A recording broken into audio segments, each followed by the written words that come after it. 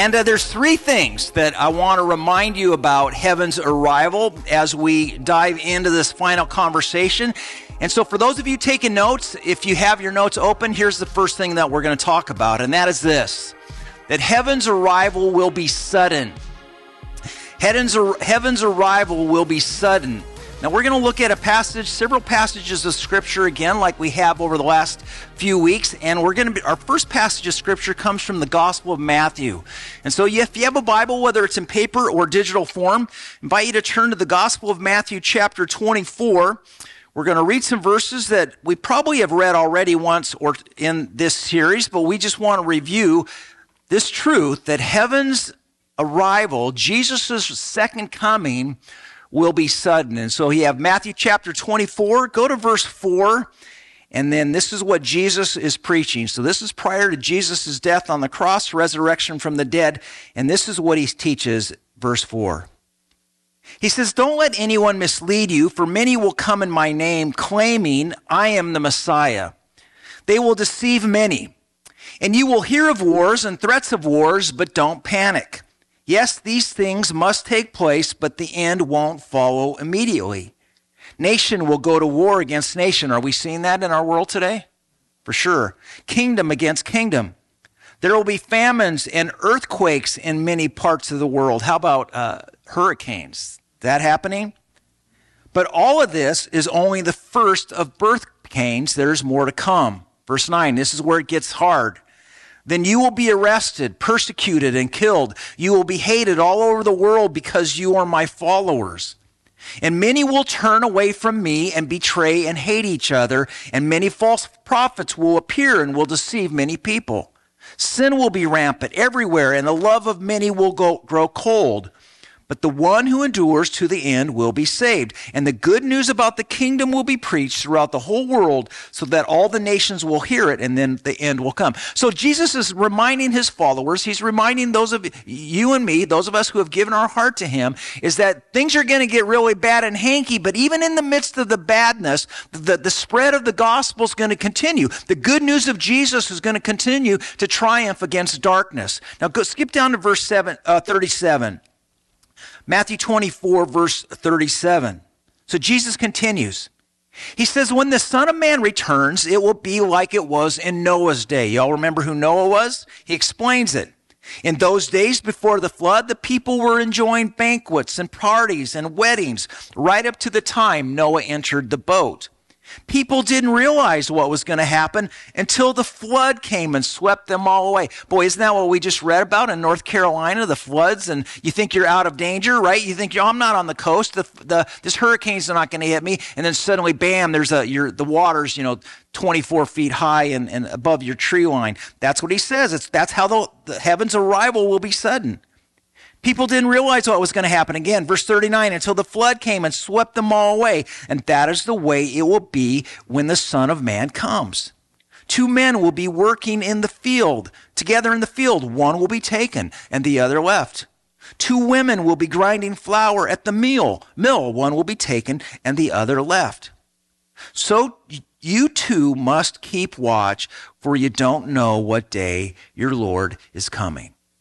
Brothers and sisters, Jesus is telling us that heaven's arrival will be sudden. Now, in your Bibles, go to the back a little bit, almost to the very end, to the book of Peter, 2 Peter chapter 3. Now, this is a harder book to find. If you get to Hebrews, you're in the vicinity. It's just past Hebrews a little bit. If you get to Revelation, you've gone too far, but you're almost there. Go to 2 Peter chapter 3 and look at what we're told here in verse 10 about this truth that heaven's arrival will be sudden. 2 Peter chapter 3, verse 10. This is what we're told. "But the day of the Lord will come as unexpectedly as a thief. Then the heavens will pass away with a terrible noise, and the very elements themselves will disappear in fire, and the earth and everything on it will be found to deserve judgment." Go down to verse 13. Let's see, verse 13. We're looking forward, he says, to the new heavens and the new earth he has promised, a world filled with God's righteousness. So remember how we've been talking about how the fact when Christ comes back, the dead in Christ are going to rise. God's going to set up this judgment throne. There's going to be the judgment's already going to be determined. If you've given your heart to Jesus, you know your final destination is heaven. Those who have not given their heart to Jesus are going to end up in hell, and we looked at that a couple of weeks ago. Then there's going to be a second judgment where we're going to be judged for how we live here on this earth. And Revelation 20 tells us that God's going to create this new heaven and this new earth, which is what Peter is talking about here in verse 13. And then he continues. Let me just read a couple more verses here. Verse 14. He says, so dear friends, while you're waiting for these things to happen, make every effort to be found living peaceful lives that are pure and blameless in his sight. And remember, our Lord's patience gives people time to be saved. So as we bring this series to a close, the first overarching point that I want us to be reminded of is this truth that heaven's arrival will be sudden. A second thing that I want us to know and remember, point number 2 in your app notes, is the truth that heaven's arrival will usher in a new life chapter. Heaven's arrival will usher in a new life chapter. This is when our mortal body is changed to an immortal body. So in your Bibles, go to the book of 1 Corinthians. So you got Matthew, Mark, Luke, John, Acts, Romans, and then at 1 Corinthians chapter 15. 1 Corinthians chapter 15. It's going to reinforce this truth that heaven's arrival will usher in this new life chapter. Once you find chapter 15, skip down to verse 22. 1 Corinthians chapter 15, verse 22. Look at and let what the Bible writer tells us here about heaven's arrival. He says, just as everyone dies because we all belong to Adam. You guys remember what Adam he's talking about, right? In the beginning, God created heaven, right? Adam and Eve, right? Heavens and the earth. Adam and Eve, that's the Adam he's talking about, the first man God ever created. So he says, you see, verse 22, just as everyone dies because we all belong to Adam, everyone who belongs to Christ will be given new life. But there's an order to this resurrection. Christ was raised as the first of the harvest, then all who belong to Christ will be raised when he comes back. Skip down to verse 52. 52. He says it will happen in a moment. We're talking about Christ's resurrection here. Christ, this new resurrection that we're going to experience. It will happen in a moment, in the blink of an eye, when the last trumpet is blown. But when the trumpet sounds, those who have died will be raised to live forever. And we who are living will also be transformed. So remember, again, we've talked about this. When a person dies, the Bible says that our body turns to dust and they go to what we call heaven number 1, present heaven number 1, where their soul dwells with God. And then when Christ comes back, he's going to usher in this new heaven. And then the dead are told our body's going to arrive. Those who are living here are going to also rise to meet Jesus in the air. And that's what the Apostle Paul reminds us of again here. He said our dying bodies must be transformed, verse 53, into bodies that will never die. Our mortal bodies must be transformed into immortal bodies. Then, verse 54, when our dying bodies have been transformed into bodies that will never die, this scripture will be fulfilled. Death is swallowed up in victory. O death, where is your victory? O death, where is your sting? For sin is the sting that results in death, and the law gives sin its power. But thank God, and someone should say amen to this, he gives us victory over sin and death through our Lord Jesus Christ. So my dear brothers and sisters, he says, as a result of this truth, as the fact that Christ is going to change you into a better person, and we're all going to be changed, he says, as a result of this, be strong and immovable. Always work enthusiastically for the Lord, for you know that nothing you do for the Lord is ever useless. Heaven's arrival is going to usher in this new life chapter. This past week, I was invited and asked to officiate a funeral for a woman who had worked for Disneyland for decades. She was 84 years old. Her husband, who had preceded her in death, had also worked, in the Disney family in a sense. He worked for the Anaheim Angels and also within the NASCAR racing industry. And so their house was full of vintage collectibles that were undoubtedly worth busloads of money if you're into that kind of thing, which I'm not. But as I sat at their kitchen table and as I surveyed all around me this antique memorabilia that just seemed to fill every crook and cranny of their huge home up in Anaheim Hills, that undoubtedly had been accumulated from a lifetime of collecting, I was reminded of this truth that our time here on this earth has a shelf life. And while death is certainly an enemy for all of us, and one might even argue that death is the final enemy, for those of us who know Jesus, we can live with this understanding that there is more to come, yes? That death is not a wall, but a turnstile. You know what a turnstile is, right? Author Lee Strobel, in his book, The Case for Heaven, writes this, and I'm quoting him.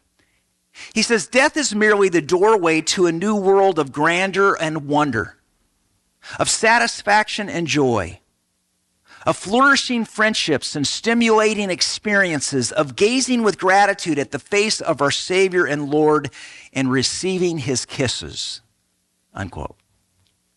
Friends, the Bible writers throughout the scriptures testify and teach that suffering and death are only temporary. And heaven's arrival will usher in a new life chapter. You know, as we talk about this eternity and this new life chapter, brothers and sisters, this world is not our home. Heaven is. And so as we wait for heaven's arrival, as we await Christ's return, here's the take home that you and I need to live out as we move forward from this series. Point number 3 in your app notes, and that's this. Heaven's arrival invites us to live relationally considerate. Heaven's arrival invites us today to live relationally considerate. Remember the story in the Bible when Jesus was asked by this young man, what's the greatest commandment a person can live out? Remember that story? And what did Jesus say? He said, love God, right? With all your heart, your soul, your strength, and your mind, with your whole being, and love who? Love your neighbor as yourself. Love God, love your neighbor. That's the golden rule.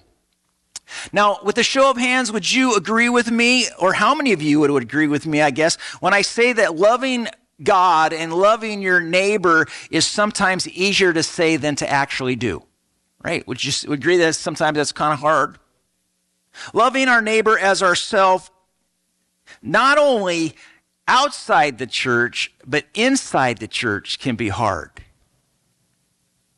I want you to turn to the book of Philippians. This is where we're going to end this conversation. We're almost done, believe it or not, and we're going to land the plane here. Philippians, if you go just a little bit more, so 2 Corinthians, and you have Galatians, and then Ephesians, and then Philippians. I want you to go to chapter 4, and then we're going to read a couple more verses after that, but Philippians chapter 4, and go to verse 1. Philippians chapter 4, verse 1. This is what we're told. So Paul is writing. He's writing this letter to this group of Christians living in Philippi, and he's telling them how to live relationally with each other today. As they await heaven's arrival, he's basically what we're going to see here. He's going to challenge them to be relationally considerate of each other. Verse 1. He said, therefore, my dear brothers and sisters, stay true to the Lord. I love you. I long to see you, dear friends, for you are my joy and the crown I receive from my work. Now check this out, verse 2. Now I appeal to Euodia and Syntyche. Please, because you belong to the Lord, settle your disagreement. So what's that tell us? There's 2 women in the church who are fighting. They're not getting along with each other. And Paul's saying, would you please settle your disagreement? And he says, I ask you, my true partner, and some of your translations might have the word Gus. So basically Gus. There's a guy in the church by the name of Gus. Said, and I'm asking you, Gus, to help these two women, for they worked hard with me in telling others the good news. They worked along with Clement and the rest of my co-workers, whose names are written in the book of life. Now, the book of life, remember in Revelation chapter 20, verse 12, where we're told that people who give their heart to Jesus, their names will be put in the book of life. And so what are we told here? We're told here that there's two women who are part of the Philippian church. Their names are written in the book of life, so we know they're Christians. They're telling us here, Paul is saying that sometimes Christians fight. Sometimes Christians disagree. Sometimes Christians don't get along, which can lead to a relational breakdown, and sometimes Christians even hold grudges, such as the case for Paul's co-workers. Co-laborers. And so Paul writes this letter to them, and he's writing the same letter to you and me, that he says that although your name might be recorded in the book of life, although you belong to the Lord, right, which these women did, and you're at odds with each other, Paul is challenging them. He's saying, get your stuff together. With God's help and with the help of your church family, put to bed your differences. Bring to close your disagreement. Life is too short, basically, in Mike Decker words, for you to live at odds with other people. So here's the transferable concept for you and to me. As we await heaven's arrival, Paul is giving us this precedent saying, if you're a Christian, if you're a follower of Jesus, and if you have a disagreement with somebody, a relational beef with somebody, you need to take care of it.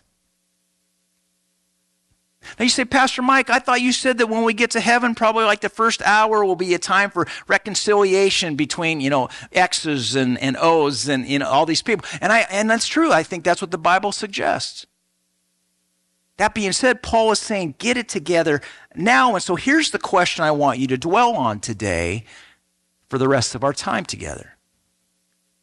Is there anybody in your life, anybody in your world who you have a fractured relationship with? An ex-spouse, maybe a spouse, maybe you fought on your way to the church today. Maybe there's a son, maybe you have a daughter, maybe you have a coworker, maybe there's a parent, maybe you even have a beef with a pastor. It's not uncommon for us as Christians, we outgrow our pastors. I mean, that just comes and goes. You outgrow people, and sometimes you need somebody else to feed you. And so it's not uncommon that Palm Harvest Church, for some of you, is not the first church you've ever been a part of.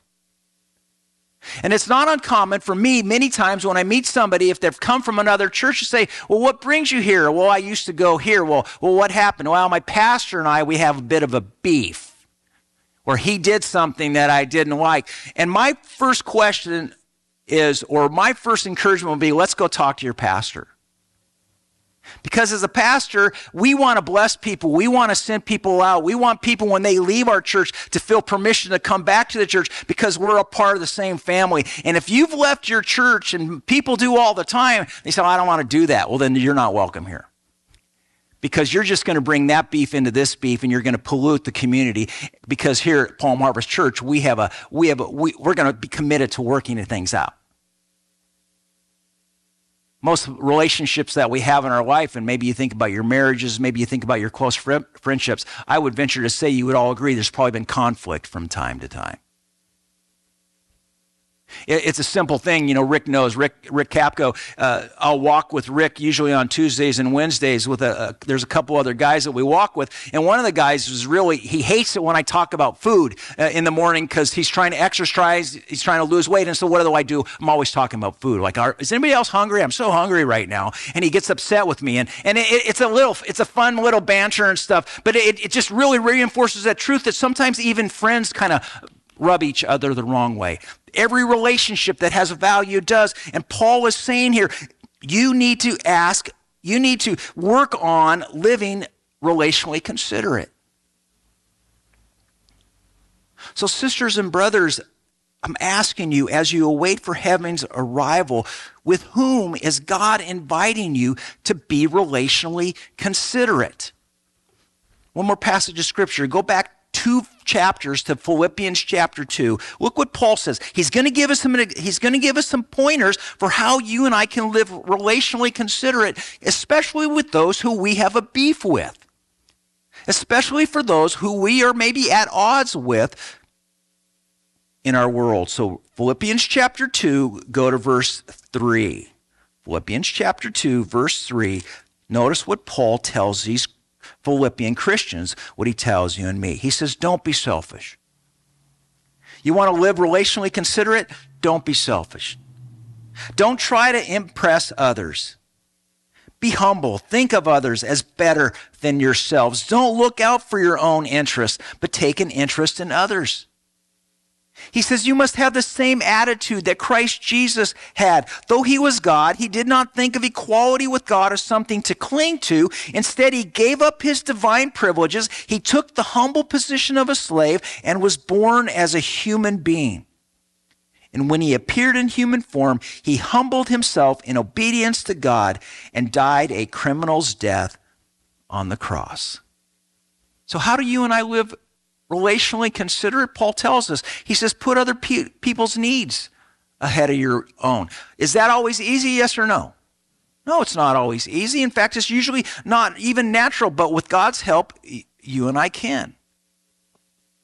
You know, I love Jesus' words. Remember what Jesus is? He was being hanging on the cross. He's about to give up his life. He's shedding his blood already for the sins of humanity. What was one of the prayers he said? Father, forgive them because what? They don't know what they're doing. I think a lot of times we hurt people unintended. In fact, in my relationship with Robin, and early on, and sometimes still, I'll just say, time out, babe. It's not my intent to hurt you. It's not my goal to make you upset. My goal is to make you happy, because if you're happy, I'm happy, right? And so you're going to have to help me. You're going to have to help me learn to say this differently, or what is it that you need? It's not our goal to make people upset at us. Hopefully not. But it's hard, and sometimes we do. And so Jesus says, Jesus, forgive them because they don't know what they're doing. In their case, it was their intent to hurt Jesus. But even Jesus took the high road and he said, forgive them. He says, Father, forgive my abusers. Why? Because they're in need of your healing touch. Friends, when we forgive others, you know what that does to our own heart? It keeps it pure. When we forgive others, it keeps our heart soft.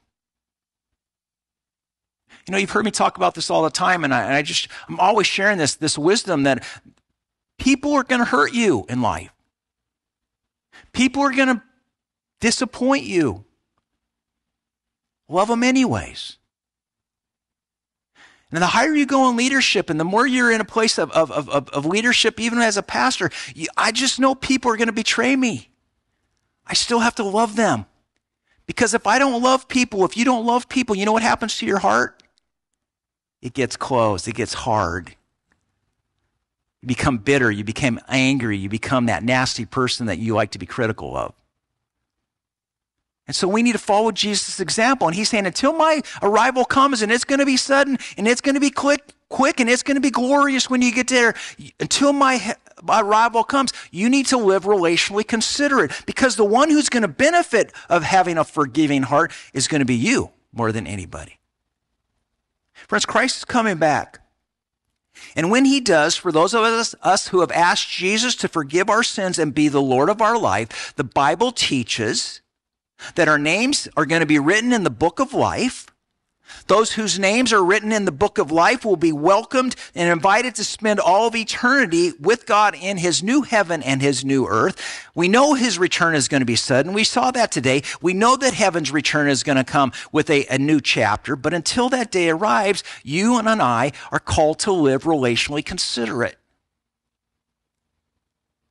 So we're going to take communion here in a moment, and part of being communion is having adopting the attitude of Jesus of putting a towel around our waist and washing the feet of the people who are even going to betray us. Did Jesus wash the feet of Judas? Did he wash it? Right, Peter? So who's betrayed you? So David, come on up. Join me up at the front here. We're going to go to a time of prayer. I want you everybody to just kind of put everything down for a minute. Close your eyes. Not that there's anything spiritual about keeping your eyes closed. Rick and Nancy are going to make their way to the back because we're going to celebrate communion here in a moment. But before we get to communion, I ask you this question. With whom is God inviting you to reconcile? With whom is God inviting you to practice generosity with? So take a deep breath. Everybody take a deep breath. Inhale. And as you inhale and as you just center down, I want you to begin with this prayer. Say, Jesus, thank you for loving and forgiving me. Thank you for loving and forgiving me. And now pray this. Say, Jesus, please help me to love and forgive. And then you fill in the blank. There's someone in your world that you're at odds with right now. And maybe it's been generations, or not generations, but maybe it's been decades since you've seen this person. But instantly their face or their name comes to your mind. And you just know, yeah, I'm still carrying a little bit in my backpack. This person's hurt me. They wounded me. They betrayed my trust. And you have every reason to be upset with them. That being said, let it go. Just say, Jesus, please help me, because on my own I can't do this. Please help me to love and forgive, and you fill in the blank. Who is that person? Who has wronged you? Who has hurt you?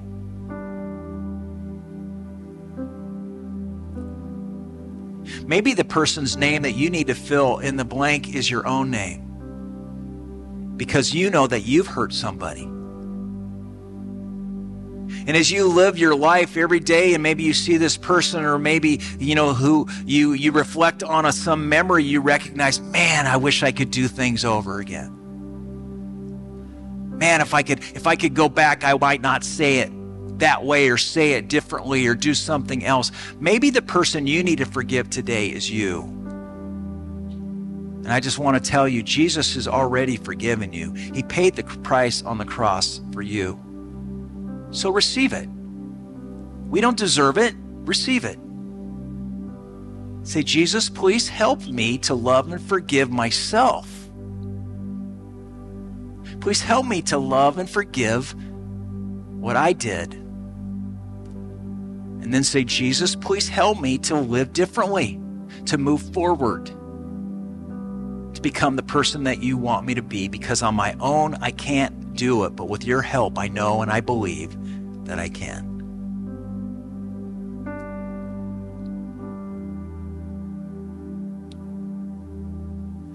Today, as we receive communion, I'm going to lead us in a communion prayer here in a moment. But I invite you to dwell on this truth that Jesus loves you. He is for you. He is with you. And most importantly, He loves you. And as you look at the elements in a moment, you're going to go to the back, and Rick and Nancy are back there. And the bread represents the fact that Jesus, how Jesus lived and how He calls us to love God and love our neighbor. And the cup represents the truth that Jesus forgives us, and He wants to be at work in our life and help us to be the person He's created us to be until He comes back. Just sit in that truth that God is with you, that He loves you, and that He calls you to love others. But first and foremost, just dwell in the pocket that He is for you. So in a moment, I'm going to ask you to stand, but for right now, I just want you to repeat in your mind these words. Say, Jesus is for me. In your mind, say, Jesus loves me. In your heart, say, Jesus has forgiven me. Say, Jesus is at work in my life, even in this moment, and is transforming me. And And so now in your heart, with open hands, say, God, my hands are open. My heart is open. My mind is open. I invite your Holy Spirit to continue to help me to love those people and forgive those people who have hurt me. And I pray that you would help me to love those people myself, forgive those people myself, even as I have hurt others. Help me to be better. This is my communion prayer in Jesus' name. So now, sisters and brothers, having prayed these prayers, as you feel so led, go to the back. Nancy and Rick are there. Take the elements, come back and sit, and just sit in the pocket. Sit in the truth that God loves you and He is for you. Okay, so please get up and go as you still feel so led, and then we'll take communion together. And I will make room for you to do whatever you want to do whatever you want to, and I will make room for you to do whatever you want to do whatever you want to, and I will make room for you to do whatever you want to do whatever you want to, and I will make room for you to do whatever you want to do whatever you want to, and I will make room for you to do whatever you want to do whatever you want to, and I will make room for you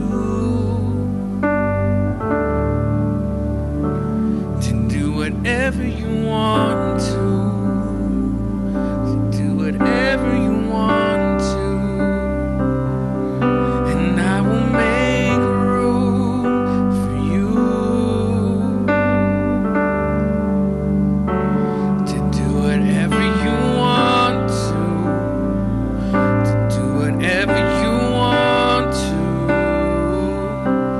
and I will make room for you to do whatever you want to do whatever you want to.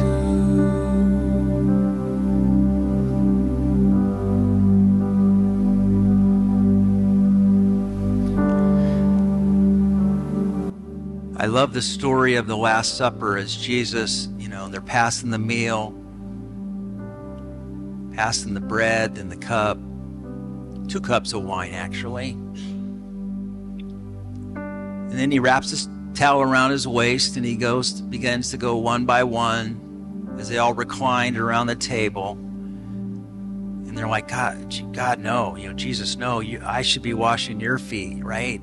No. And Jesus is like, no, I have to do this. And Jesus gets up and he says, what I've done for you, I'm calling you to do for others.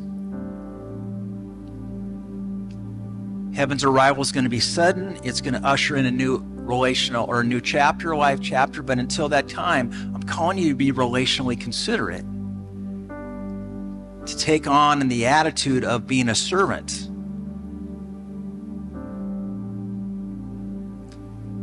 So as you hold these elements in your hands, who is God inviting you? Whose feet is He inviting you to wash? It's easy to wash the feet of those who we love and, our grandkids and, those people we're in great relationship with. But how are those people who you're at odds with, who just, they rub you the wrong way? Anybody have anybody like that in their life? People disappoint you. You have expectations.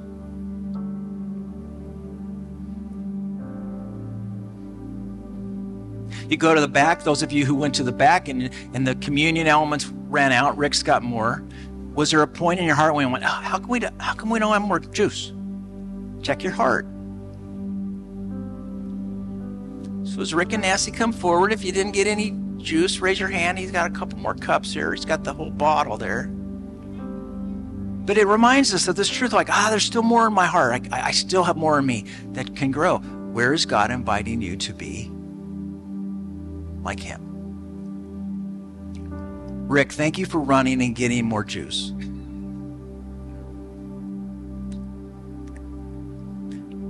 Yeah, I'll grab one for David. You know, the serving of communion is significant because it really represents Jesus wrapping the towel around his waist and serving. Thank you, Nancy. So who's God inviting you to love today with increased measure that on your own you couldn't do it, but with his help and with the help of our church family, we can. Notice Paul wasn't asking these two women to do it on their own. He was calling upon the church to help them. And so if you have someone in your life who you're a bit at odds with, I would encourage you, go to someone here and say, hey, I just, as a form of accountability, I got an issue with this person. Will you pray with me? Will you help carry this burden together? So brothers and sisters, as we eat and we drink and we celebrate God's love for us, let's eat and drink and remember Christ.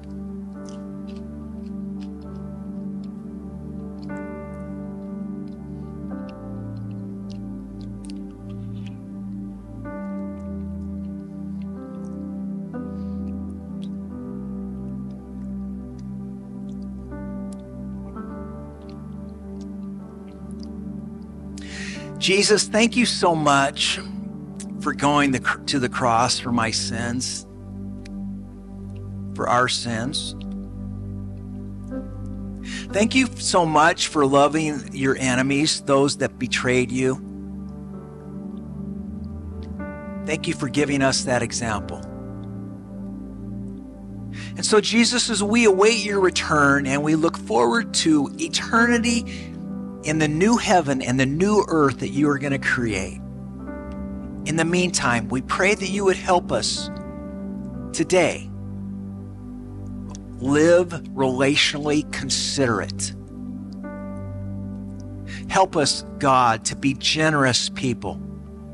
Generous with our time, generous with our money, generous with our possessions, generous with our positivity, generous with our affirmation, generous with our gratitude, generous with our patience and peace and kindness and goodness. Help us, Jesus,